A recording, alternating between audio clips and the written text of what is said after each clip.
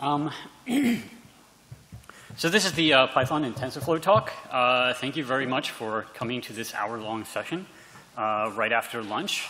I know many of you are going to start getting sleepy right around the 40-minute mark, 30-minute mark.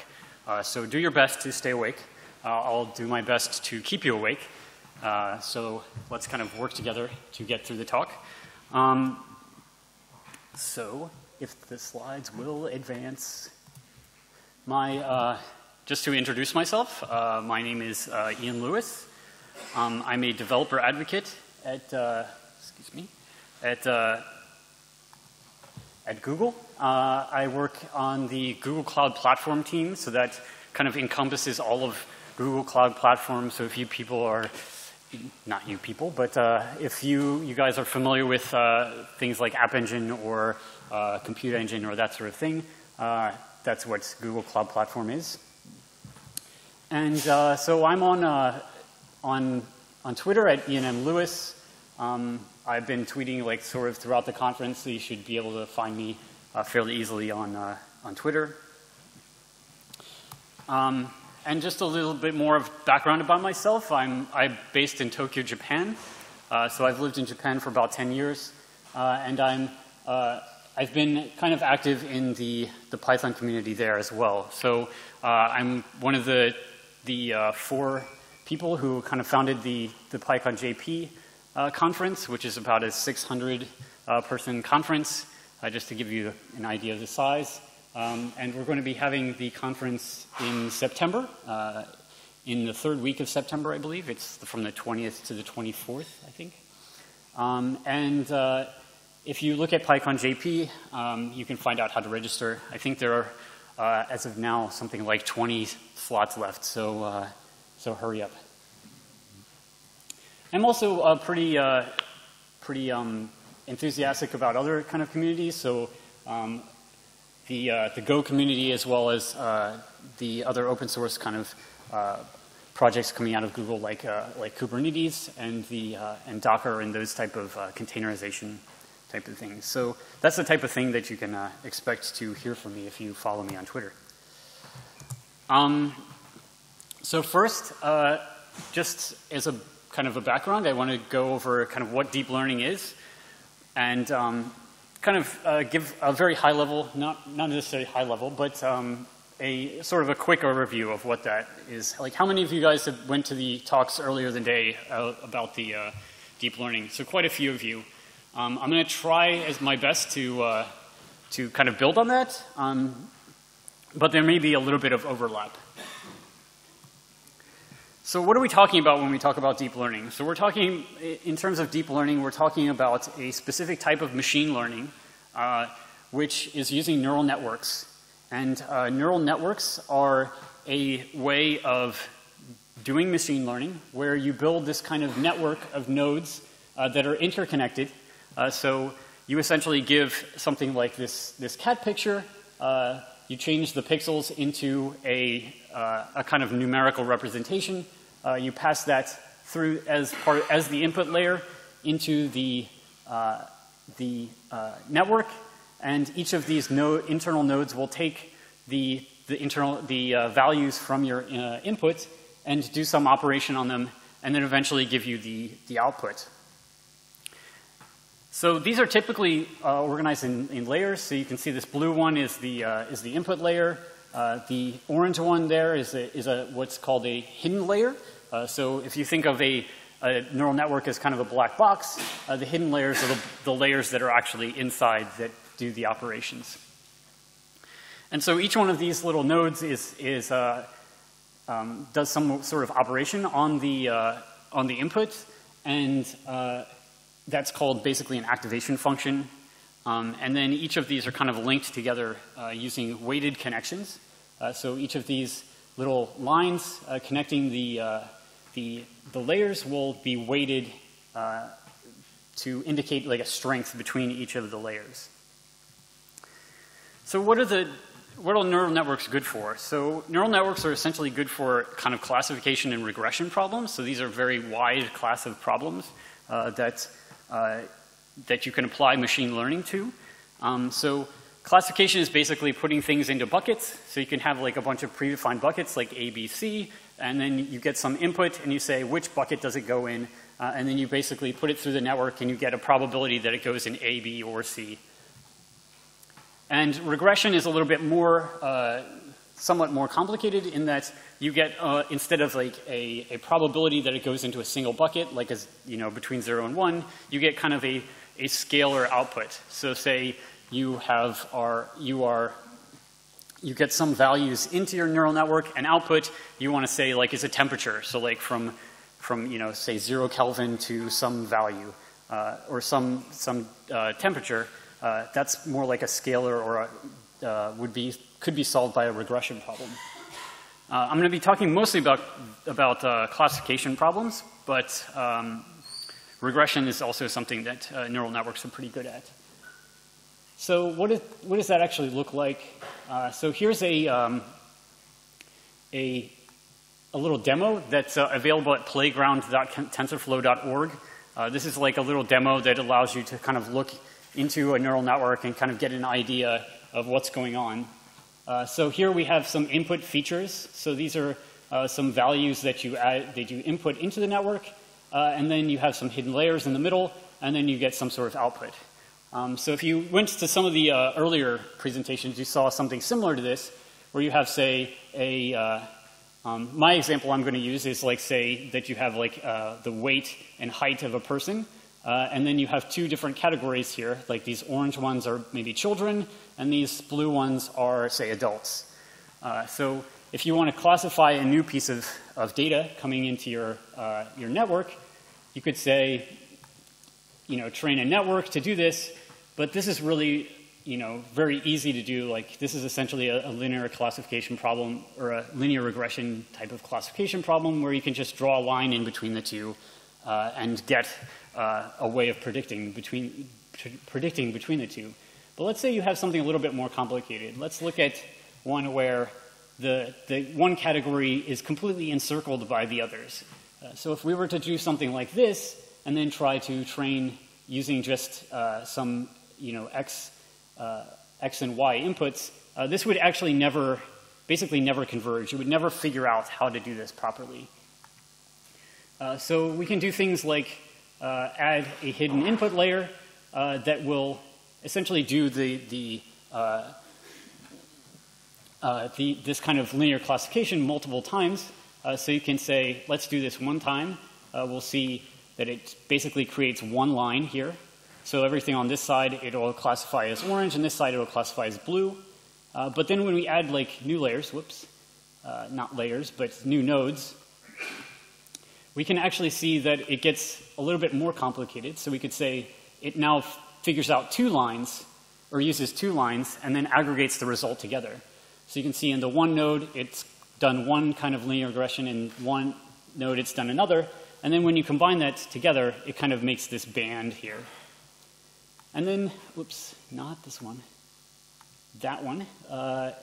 Now if we do it with 3, we can actually combine the result 3 times, and we get kind of like triangular type of structure. So like, as we add these kind of nodes and hidden layers, we can do things that are more and more complicated.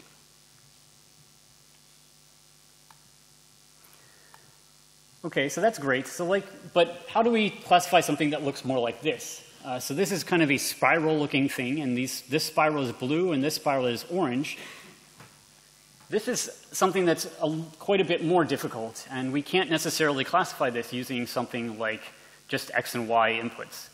So you can imagine maybe sine would be good, or x squared, but even still, we don't really get very good output just by having a very shallow kind of network with just 3 nodes here.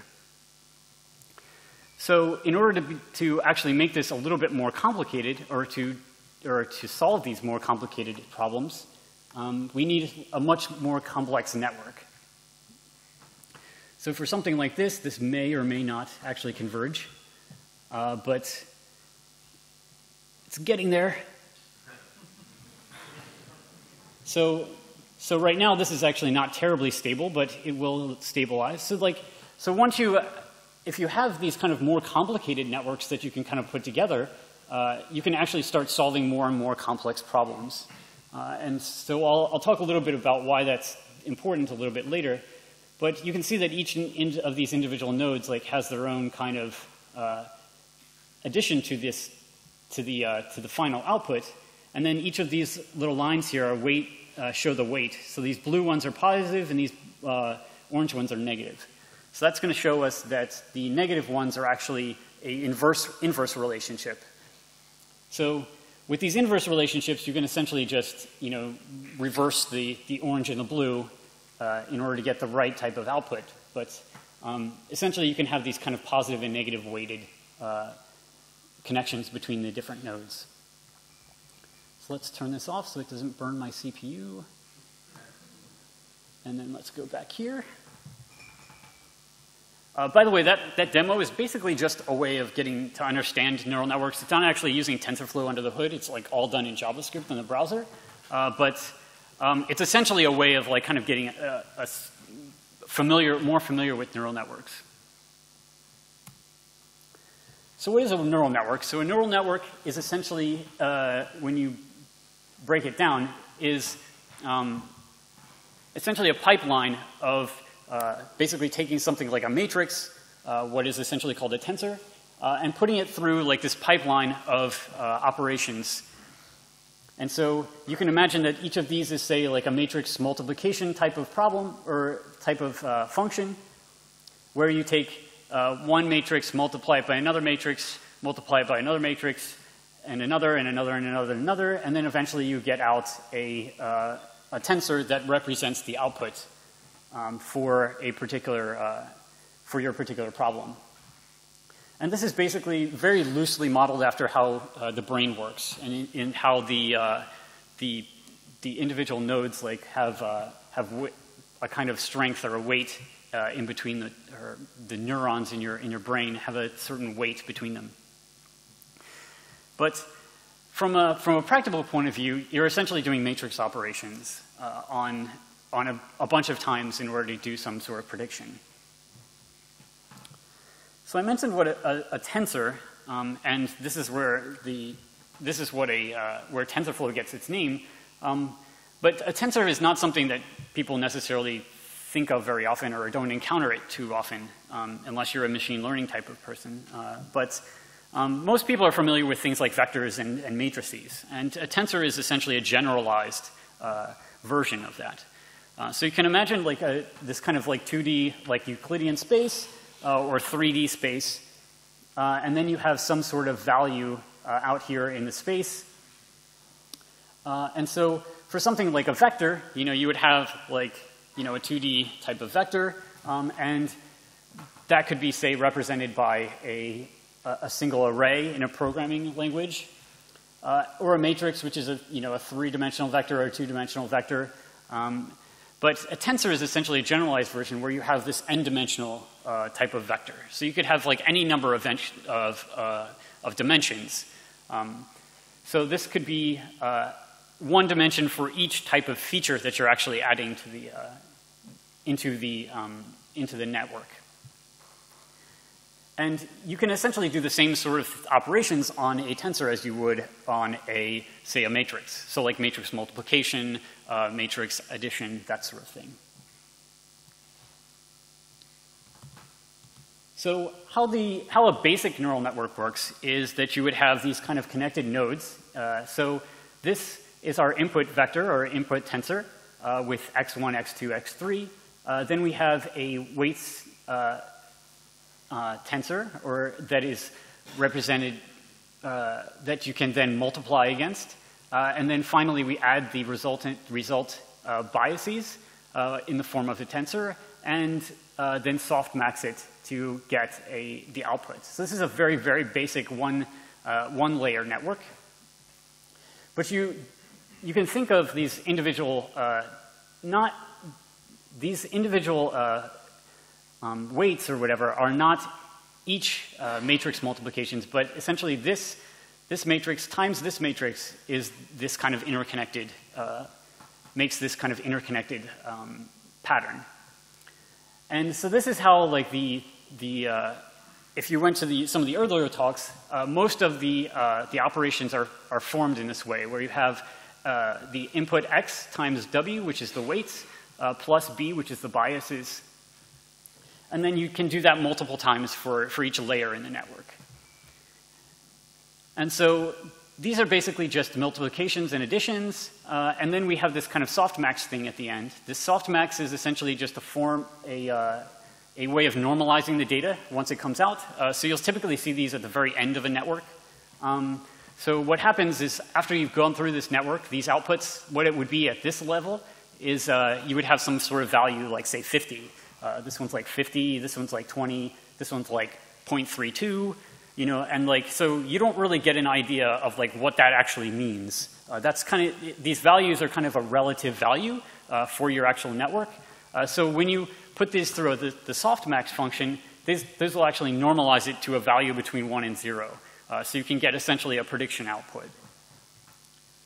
So, and then these individual values would represent whether the percentage, say, of that a particular value goes into a particular bucket. Say this is a cat, dog, and this is a human, and we put in an image value.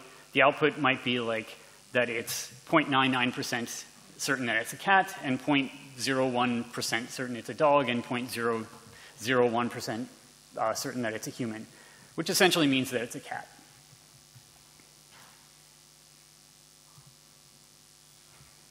So that's great. So that's how like we actually like do prediction. So like we say input in input, we go through all these operations and we get some sort of predictive output, right? But how do we actually train a model?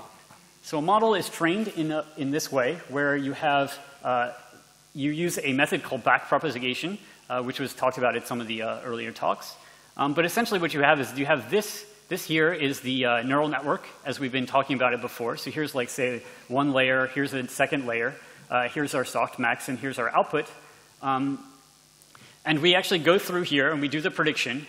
But then what we do is we use test data to actually, as we put it through our network. So we have some test data that says, here's the actual data. Here's a cat picture. This is a cat. So you have the actual value, or the actual output, the expected output, and the actual the test data associated with each other. So you know which ones are cat pictures, which ones are dog pictures. And so what we do is we put this, say, that cat picture through here, and then it comes out with a result.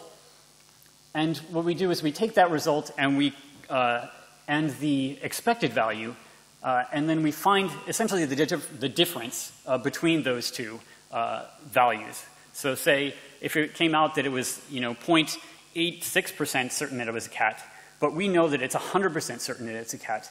We want to be able to nudge our network in the direction of actually determining with 100% accuracy that it's a cat. So we'll take this output and use what's called a loss function to find the difference.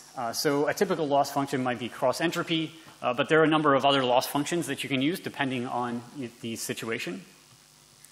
And then you go through you kind of optimize the results by using something like gradient descent. Those were also talked about a little bit earlier.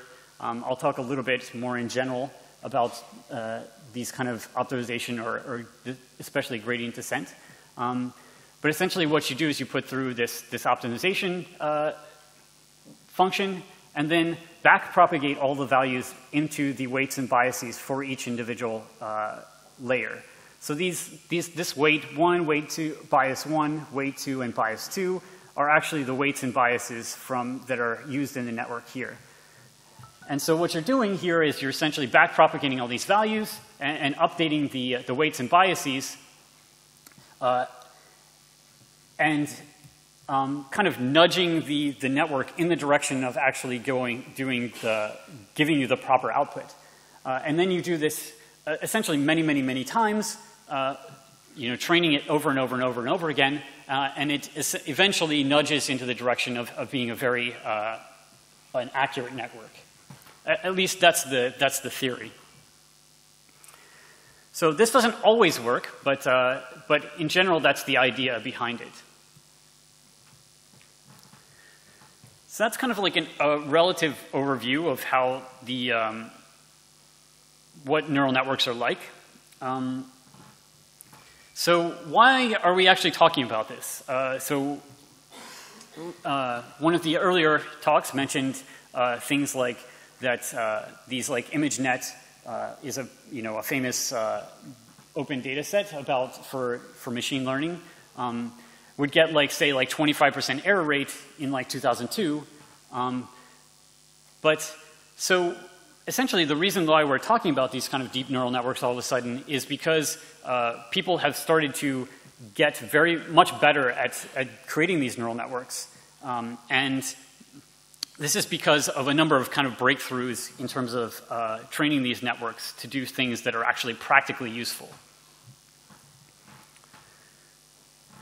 So you can think of the quality of a neural network kind of like this. So like kind of traditional traditional learning algorithms would kind of, as you give it more data, would kind of increase in performance, but it would kind of level off at very quickly.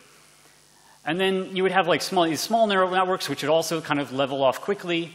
And so essentially what people did was they would, train the amount of data to about here, or give it a certain amount of data to about here, and then they would basically, adding more data wouldn't actually make it much better. So they would essentially be able to stop right here. But we've since found these kind of, neural network methods that allow us to scale the learning much better. So as we throw more data at the problem, they actually get quite a bit more sophisticated and have quite a bit better performance. So we've been able to create these large, deep neural networks that will continually get better as we give it more and more data. And with that comes like other problems, which I'll talk about in a second. But essentially, these like medium and large neural networks have become possible recently. And so here is a model of what this is the GoogleNet network that was used. This is essential, the inception model that was trained on GoogleNet. And so what this is essentially doing is like labeling pictures or labeling images. So you can think that each one of these as being, say a matrix multiplication or some sort of operation on a matrix. And then it goes through several different kind of layers, and then eventually gives you an output tensor that tells you the labels.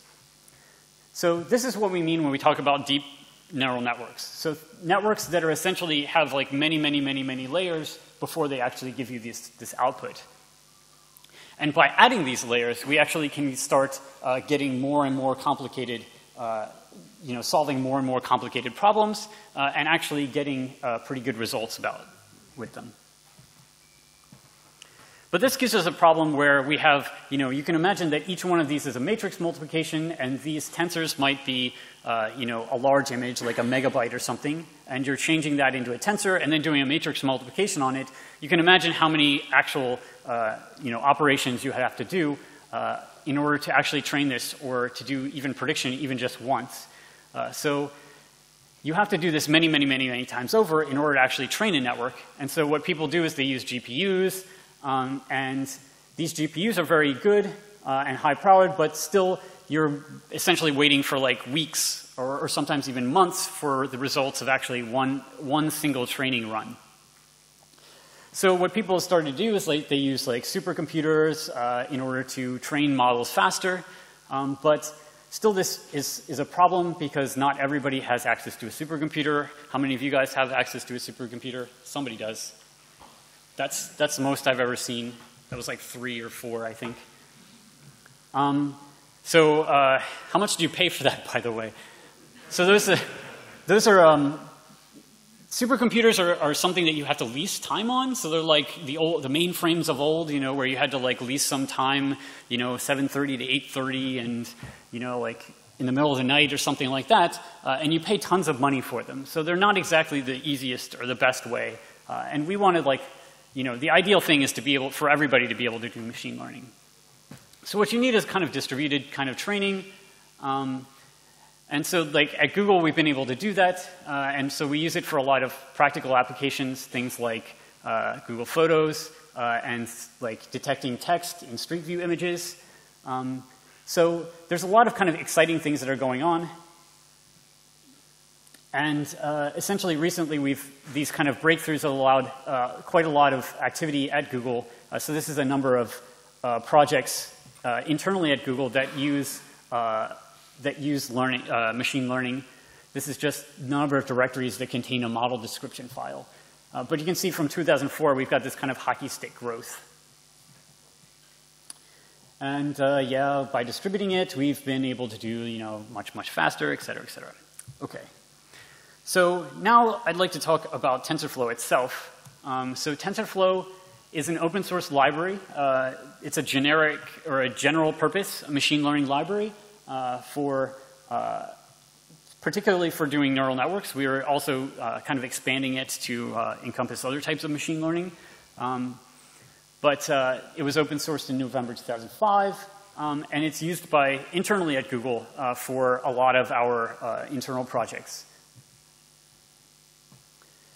So it supports a number of things like, this kind of flexible and intuitive construction, basically be able to do a lot of things in an automated way. And it supports training on things like CPUs and GPUs, et cetera. But one of the nice things is that you define these kind of networks in Python. So before I kind of dive into looking at what TensorFlow looks like, some of the core concepts is that you have a graph. So TensorFlow is, the name of TensorFlow comes from the idea of like taking tensors and then having them flow through a flow graph or a directed data flow type of graph. So a graph is a representation of that. The operations are the actual nodes of the operations that you do. And then the tensors are the data that's actually passed through the network.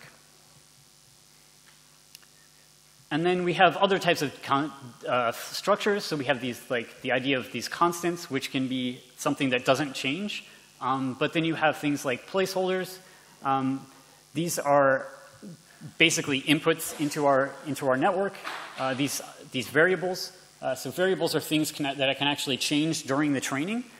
So these are the things that you usually use for your weights and biases, et cetera. And then session is something that actually encapsulates the overall connection between TensorFlow's core and how you actually and the models that you define.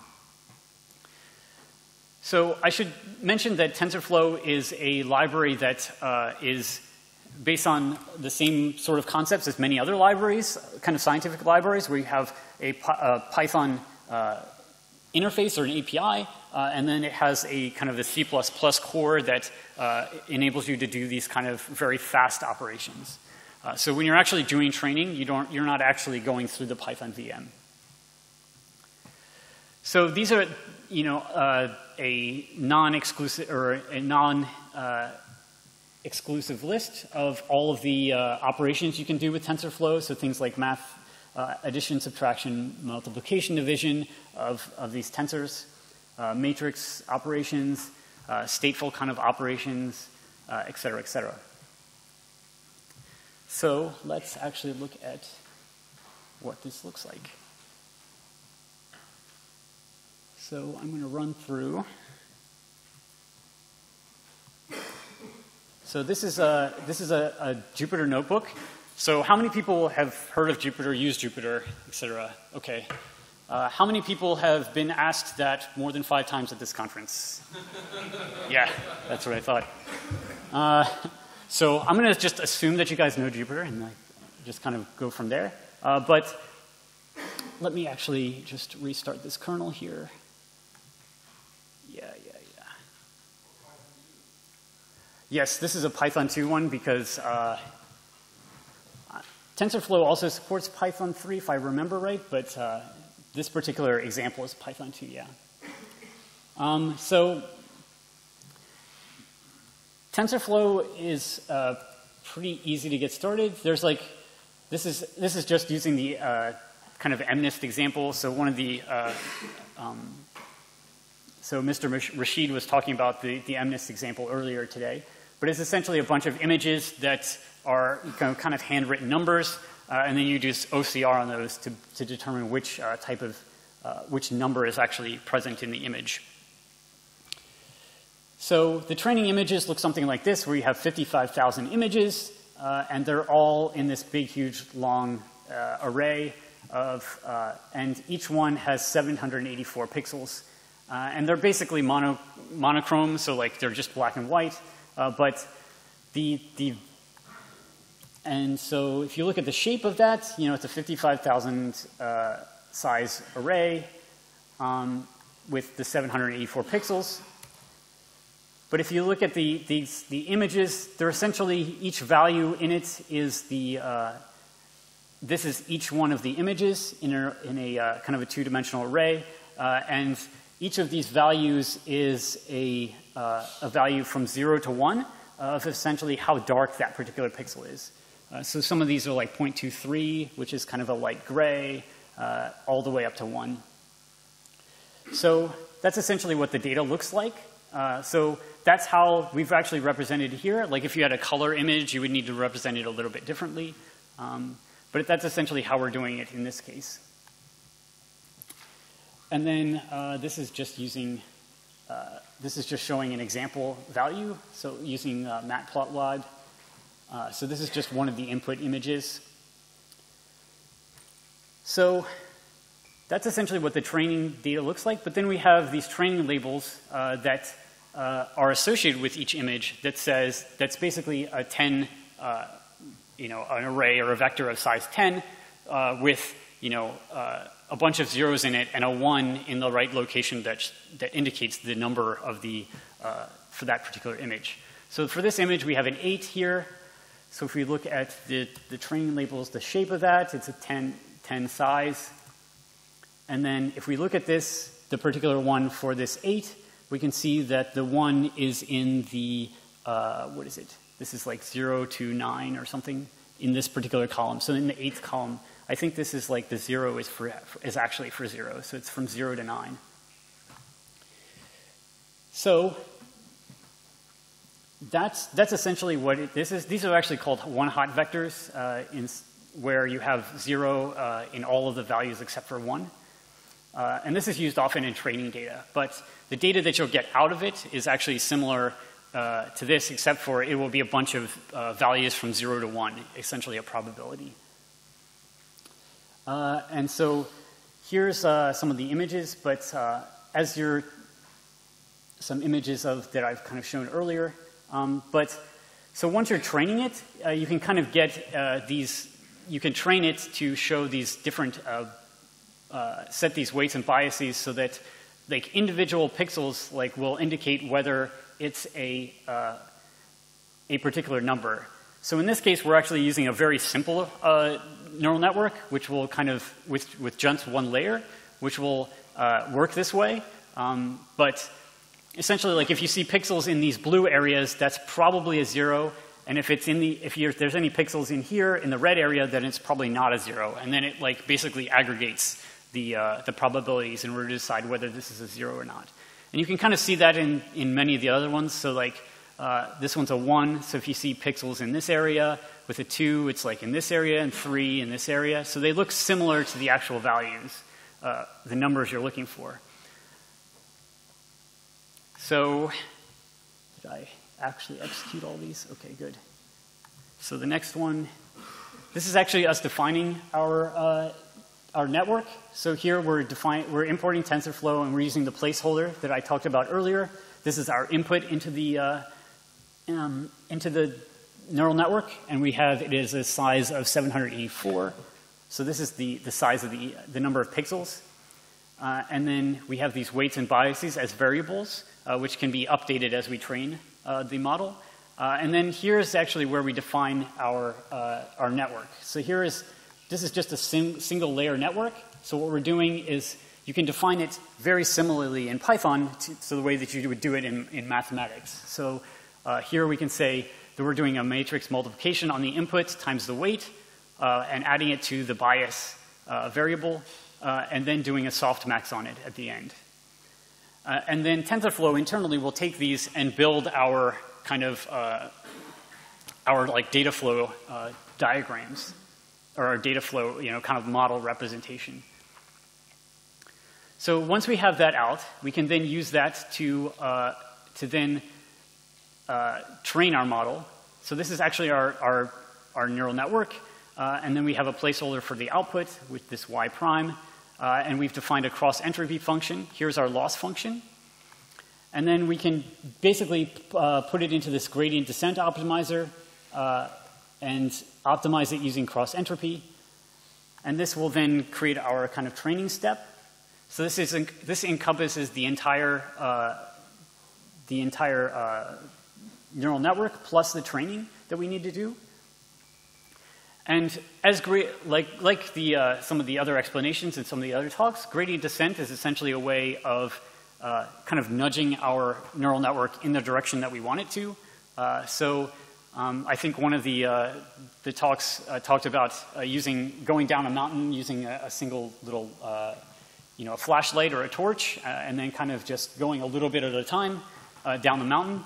But essentially, that's the idea. You're essentially going down, moving it in the direction towards a minimum to actually minimize the loss. So that this altitude would be the error or the loss generated by the loss function, and then we basically nudge it in a direction where the loss gets minimized. And then essentially do that just over and over and over again. So each one of these would be a training epoch as we're going down the gradient descent optimizer. So here, what we're going to do is we're going to train 1,000 times on a particular piece of data. And so what's great is that we can also do this kind of mini batch training, which is a way of, you basically pick just a small subset of the total training data. So we're not actually training every single time on every single piece of the training data. We're actually training on a randomly selected batch of, in this case, 100, I think, or yeah, 100 elements. And we're doing that essentially 1,000 times. This is taking way longer than it usually does. And so what's good about that is that you don't have to train on the entire training data. You can essentially do something that's, you basically pick a randomized subset of the training data. And that's essentially the same thing you do when you do, like, say, a statistical survey. When you ask a bunch of people something, you basically get a significantly, or a representative sample of the data. Okay, so this is actually done, by the way. Okay, so this I've actually run through the training, and then at the end we can actually check the accuracy of our neural network. So in this case, we're actually got about 90%, which is pretty bad, but this is a very simple, like, one-layer neural network. So that's essentially, like, kind of how you can use TensorFlow. You can basically create these steps to run through it, but all of these steps are actually, or all of the actual computation is done under the hood in part of the CPU, or in the C++ core, and that's also mapped it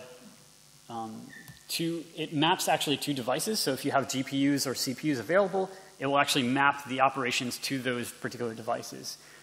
So in this case, I'm running this on, like, say, like, I think a 32 core machine, so it'll actually map that.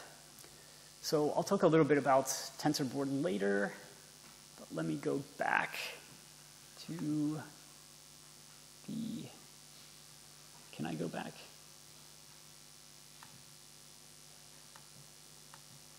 Let me see if I can find the back button. This is not fun. It's not the back button, it's a whole new thing. Okay. So here I'm going to look at a little bit more complicated example where we can get a little bit better accuracy. So here we're training, or we're using the same exact data that we did before, but we're going to actually build what's called a convolutional network. And this was talked a little bit about earlier. And So this basically allows you to look at the image like kind of in parts, and basically pick the specific features from each part of the image. And this helps with things like say if you write the way that I had it earlier, you had the image and you had like if you saw pixels in a certain location, then that would indicate what number it was. But what happens if you write the 0 or whatever, but you actually translated it slightly over a little bit? That would actually change the way that that particular network wouldn't be very good at figuring out that I just moved the 0 over a few pixels instead. So stuff like that, that's kind of convolutional looking at it helps a lot. But in this case, what we're going to do is we're going to initialize the weights and biases a little bit different. I think this one is just doing this kind of, what was it doing?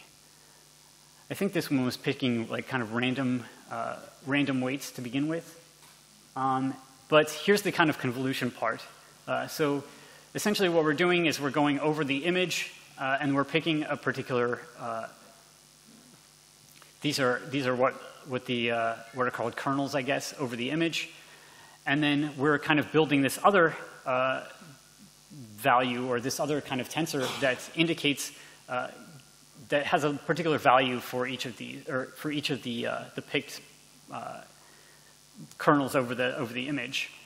And then we can actually work on these. So this is just picking kind of features of each individual part of the image rather than looking at the whole image or the image as a whole. Then we can take those type of things and use what's called pooling. Pooling is another kind of a method that's used to basically kind of, the most common example is max pooling, where you take the individual values from a part of the tensor and you pick the maximum value. So this kind of like gives you somewhat of a representation of a particular part of the image as well. And then kind of put that all together into a layer, and then you can do that, like create several layers that look like that. So here we're doing our first convolutional layer by building these bases, building the weights and biases, and then building our layer here. And then the second convolutional layer takes the inputs from the outputs from the previous layer and does basically the same sort of thing. And then at the end, we create like this is a densely connected layer. So as some of the previous talks talked about, like the convolutional layer is not 100% connected between the values because they're actually using this kind of translated kernel over the image. But the final output layer is kind of a densely connected layer, which allows you to kind of just do basically the exact same thing that we did in our previous layer, but we didn't have the convolutional part. And this will allow us to get a much better kind of output. I'm not going to really talk about dropouts,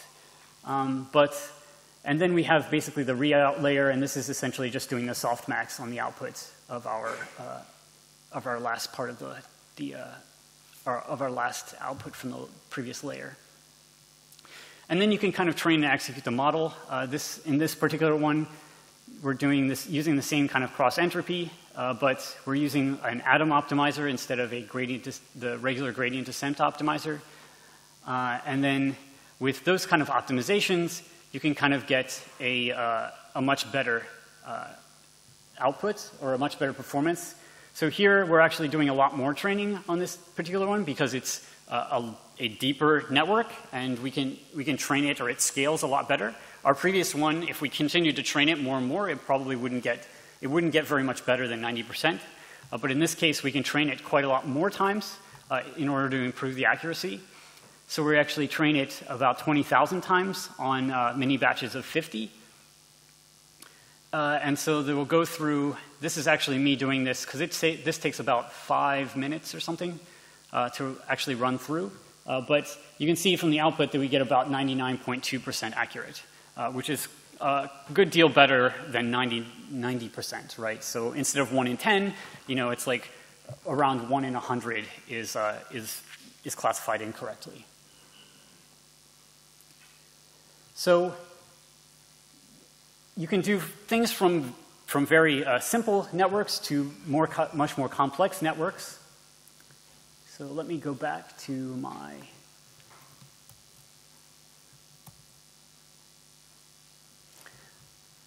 So one of the other things that you can do, because TensorFlow has this kind of internal representation or knowledge about how the graph and everything is working together, is you can essentially write log output files as you're doing training. And these can then be read by an application called TensorBoard. So we were obviously very nice with the names, TensorFlow, TensorBoard, you get the idea. But what's really cool about this is that, where is it? Where do I make this bigger? There it is. Is that you can look at the things like the accuracy, the values of the loss functions, and look at these kind of graphs as you are training and going over the data to kind of see how your network is performing. So in this case, we're seeing the actual accuracy as we're training it. So this is data, I think, on the simple version. So once we get up to about 90%, we get there pretty quickly, but we don't really get very much better as we train the data. But you can look at things like the accuracy, but you can also look at the actual loss function. So this is cross entropy, looking at the cross entropy value, and that kind of goes down and down and down and down. So this should actually be close to the inverse of the accuracy. But you can also look at many of the other values, and these basically correspond to the variables or the individual parts of your basically the values that you have. So here, cross entropy was an actual object, a Python object that you can use, or that was defined, and then you can get this kind of log output data. So other things like the max and the mean and min and stuff like that are all kind of part of that.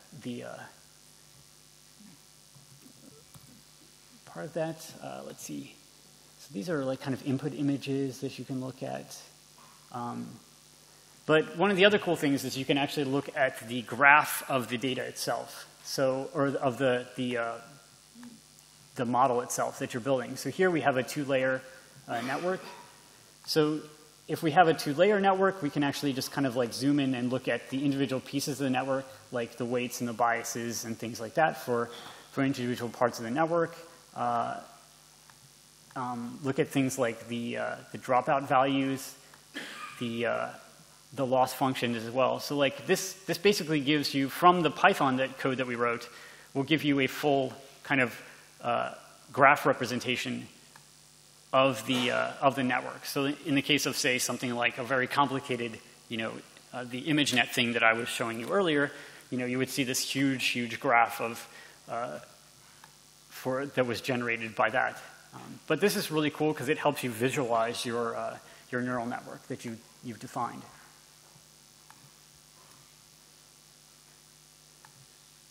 So let's go back here. I have about 10 minutes or so left or something, right? Yeah, well, we'll get there. So the main difference between distributed training between TensorFlow and many of the other libraries that are out there is that TensorFlow is built from day one with distributed training in mind. So essentially, TensorFlow is built in such a way that we want to be able to productionize or to actually do practical work with our network, with the library and with our networks. So we want to be able to train things faster, and based on the kind of hardware kind of breakthroughs and improvements that we've made in the past, we want to be able to utilize those to be able to train models faster. So TensorFlow supports multiple different types of parallelism, so model parallelism. which is essentially breaking up your model. So each one of these machines takes a different part of the model, and you basically feed it through here,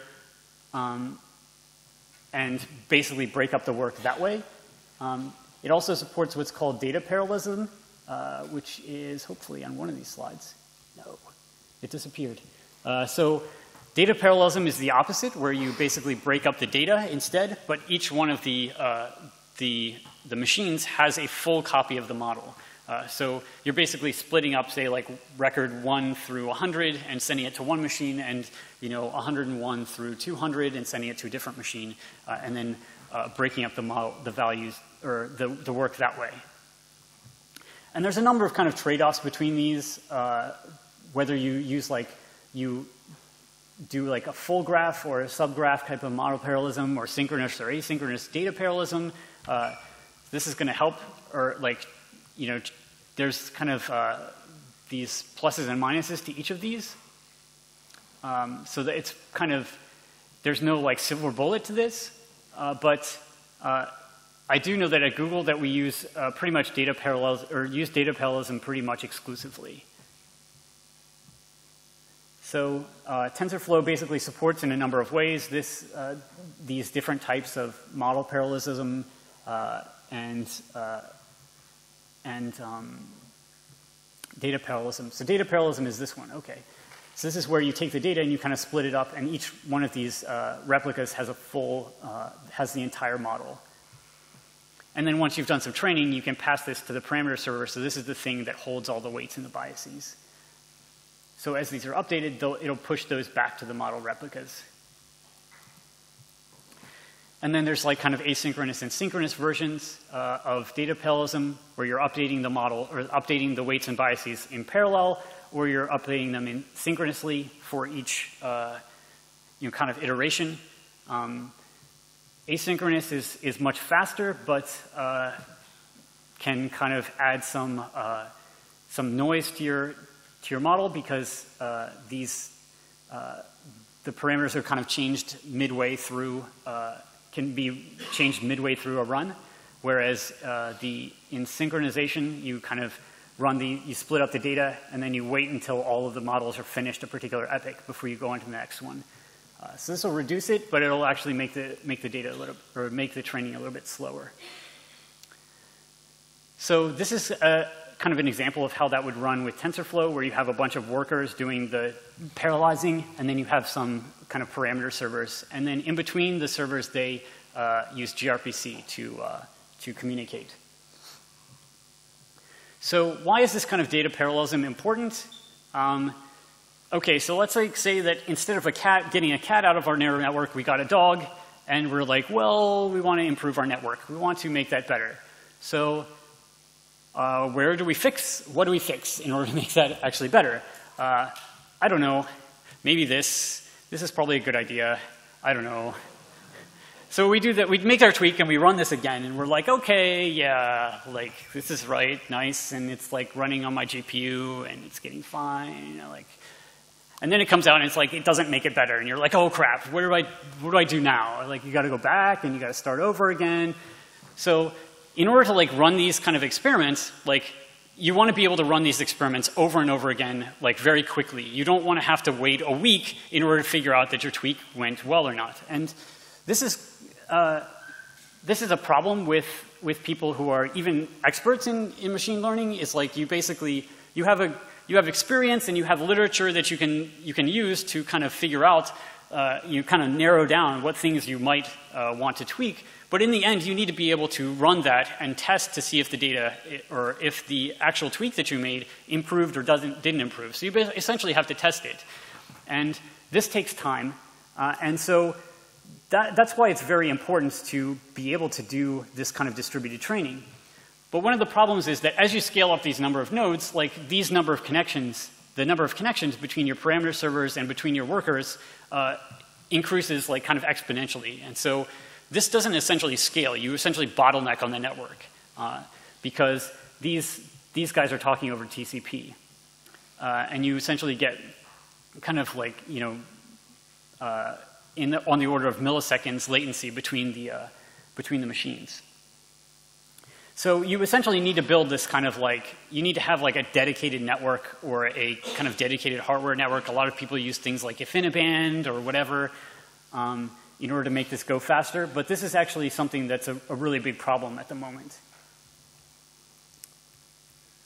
So one of the things that we did at Google is like we're releasing CloudML. Like internally what we do is we do our distributed training, but we have a dedicated network that doesn't use TCP/IP and basically skips the whole TCP/IP stacks and is able to have the communication between the machines run on the order of, milliseconds or nanoseconds instead of so nanoseconds or microseconds instead of milliseconds.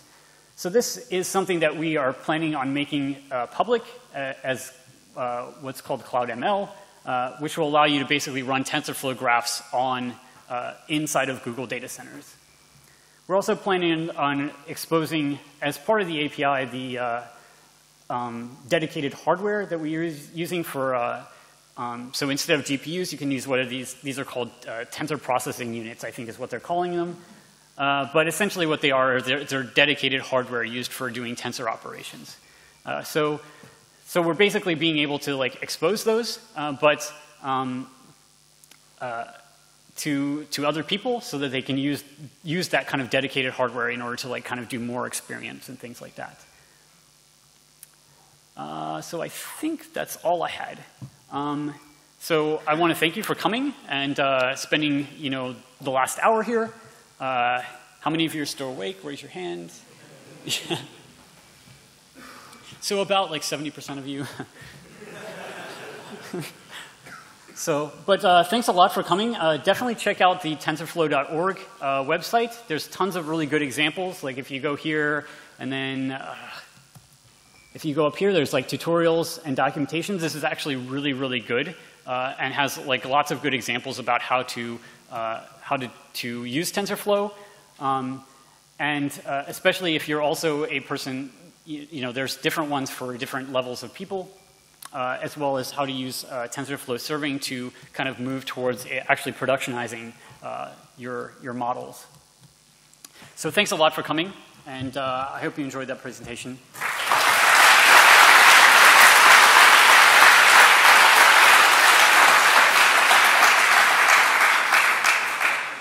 Yeah, 2-ish questions, I think. We have like 2 minutes, so that works. Yeah. Yeah. First question. So your question has to be about 15 seconds, and then, maybe 30 seconds for me to answer it.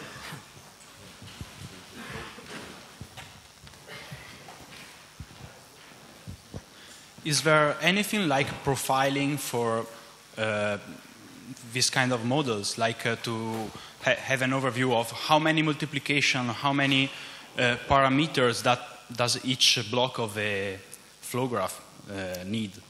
So you're talking about like actual like time that it took to run it? I don't know if TensorBoard gives you that. I think that it probably should. If it doesn't, I don't know if that offhand, if that actually is, but I think that could be something that you could visualize with TensorBoard as part of the you basically log that as a value that you can view here in TensorBoard, and then kind of see that, how each part of your graph performed instead of like things like that. Other question? Okay. Well. We got one right there behind you.